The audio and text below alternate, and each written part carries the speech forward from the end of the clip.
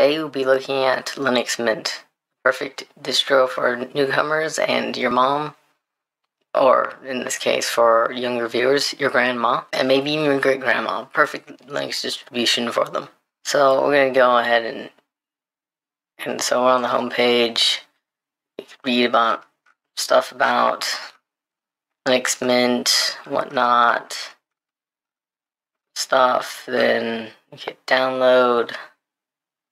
But alright, downloaded it, so let's start this virtual machine. Now, Linux Mint's ISO has a few options compared to other Linux distributions. For one, you could do an OEM install, so your manufacturer of laptops or desktop PCs, you could do that. And I'm gonna just start Linux Mint.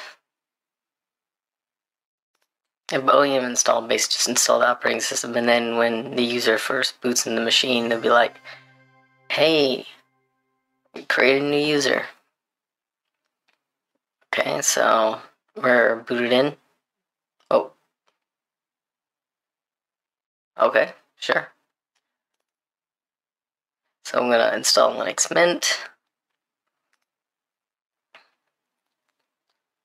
It looks good. You should definitely install this because otherwise you won't be able to play things.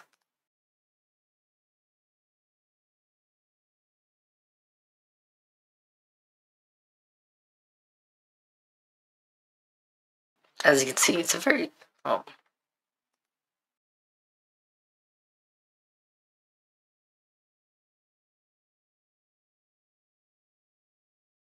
As you can see, it's a very quick installer. It's almost done, in fact. I mentioned that there are various editions of Linux Mint. You have the Cinnamon edition, which is the base one that everyone will be using. You have the Mate edition, if you prefer Mate over Cinnamon. You have the XFCE edition, if you prefer XFCE, and then you have this one, which is more the Edge edition, which seems to be more up to date. There we go. It's finished, so we're going to hit restart now. And then it wants to remove that installation media, so let's go and this one? Or is it this one? It looks like it got removed. Alright, let's just hit enter and see what happens. Alright.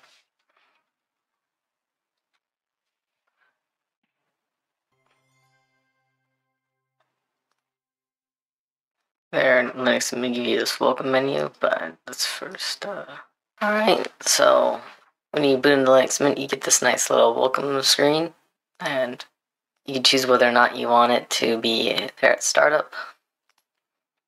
Now, desktop colors, you can choose all sorts of different colors for like this. So I want to do blue.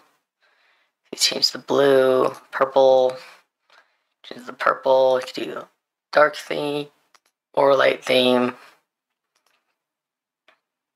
Do red. Let's just keep it green. And you have different panel layouts. So you have the more like XP, Windows 95 style, and you have the more like Windows 7, Windows 8, and I guess 10, 11. So I'm going to keep it there.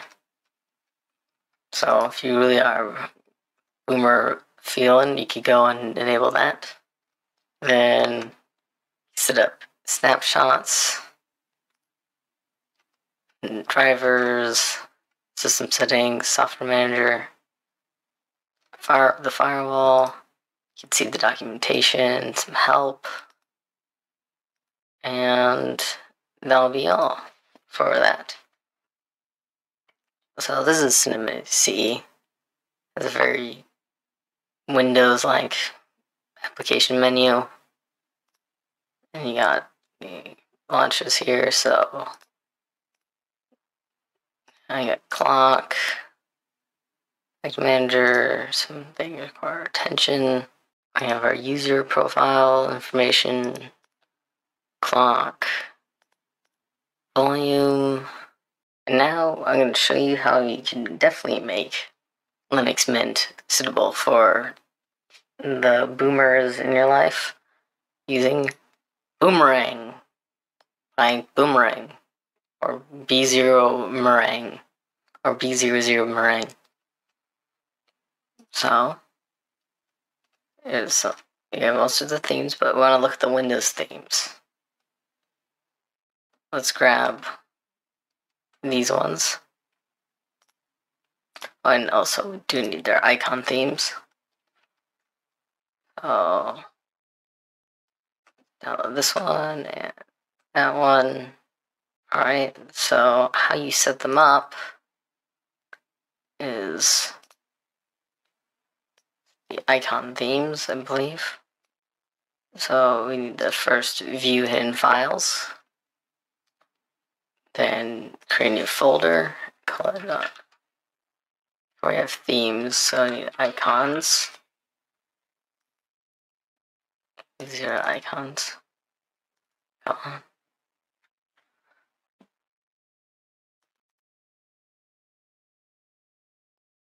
Yeah, it's the icon theme. So let's go and put that there. And XP.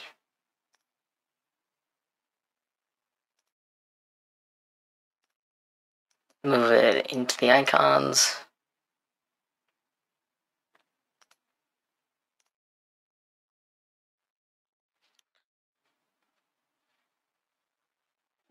And then it's not quite, this is supported, not quite ready, but you can still set them up. So let's open the archive. This one I do know I'm going to mess with a little bit, so on the cursors, we put them there. Icons, those over there.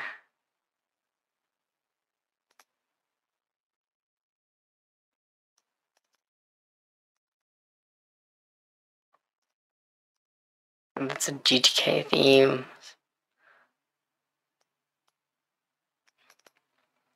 So let's put that into themes.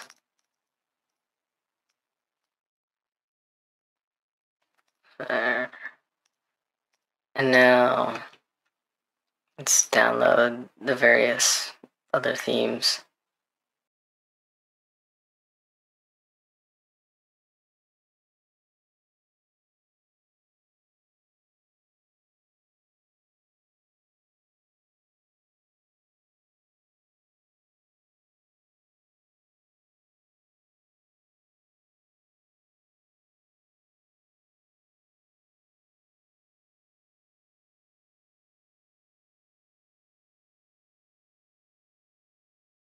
Okay, we've installed all of the themes. So now we can close Firefox. And we want to go into the system settings and select themes. And if they've installed correctly, you should be able to select, let's do the Windows 95 version. So you have Chicago 95, Chicago 95 Tux. And buttons, we want the Windows 95 ones. Get that good old black and white cursor.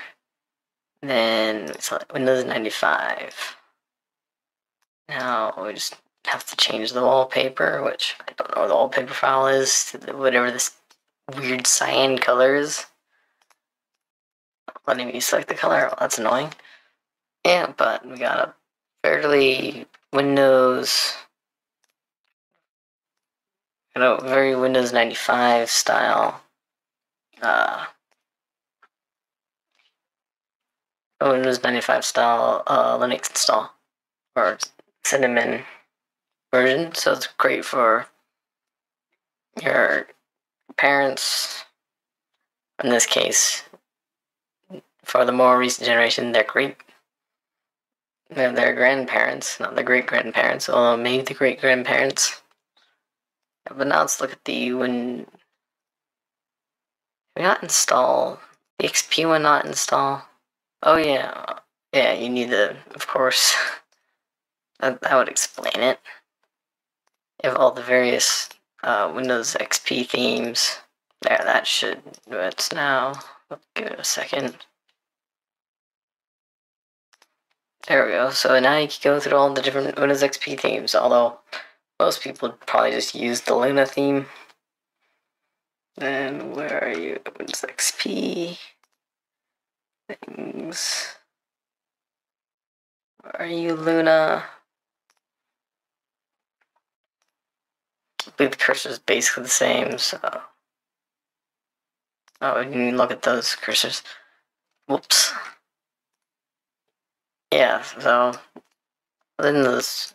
So now we got pretty good looking Windows XP looking thing. So if you like good old Fisher-Price Windows, or your parents or grandparents like Fisher-Price Windows, perfect for you. Or for them, rather. And then do Windows 7.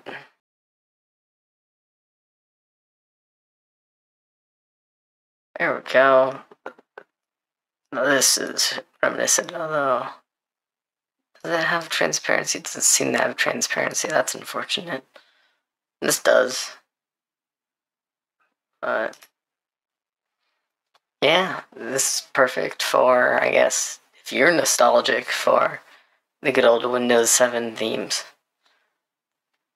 So, and that was a quick overview of Linux Mint, as well as how to make it look like a more boomer-friendly operating system. Like, comment, subscribe, follow me on Mastodon, ring the bell, leave a comment, and have a nice day.